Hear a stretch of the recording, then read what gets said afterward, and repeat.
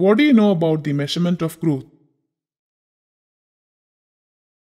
Any plant, the growth in length can be measured in ordinary measuring scale at an interval of time.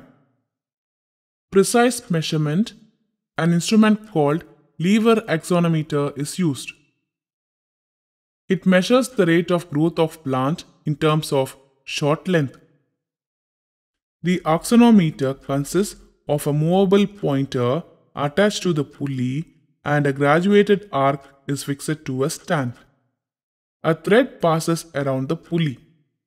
One end of the thread is tied to the growing tip of the potted plant.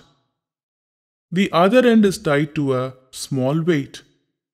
As the plant grows in length, the pulley rotates and the needle attached to the pulley moves down the scale. From this, the growth in length of the plant can be measured at a given interval of time. The actual growth in the length of a plant is measured as follows. Actual growth in length is equal to distance travelled by the pointer into radius of the pulley divided by the length of the pointer. Let us know about plant growth substances.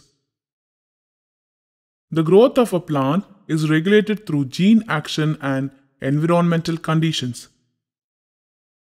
There are substances which are produced by plants themselves which regulate their growth and many physiological and biochemical activities.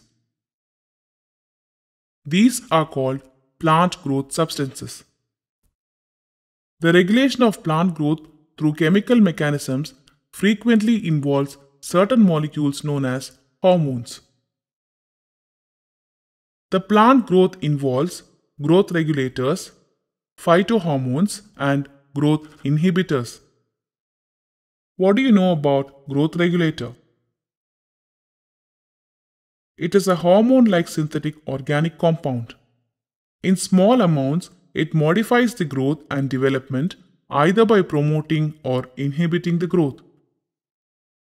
Example, naphthalene acetic acid, NAA.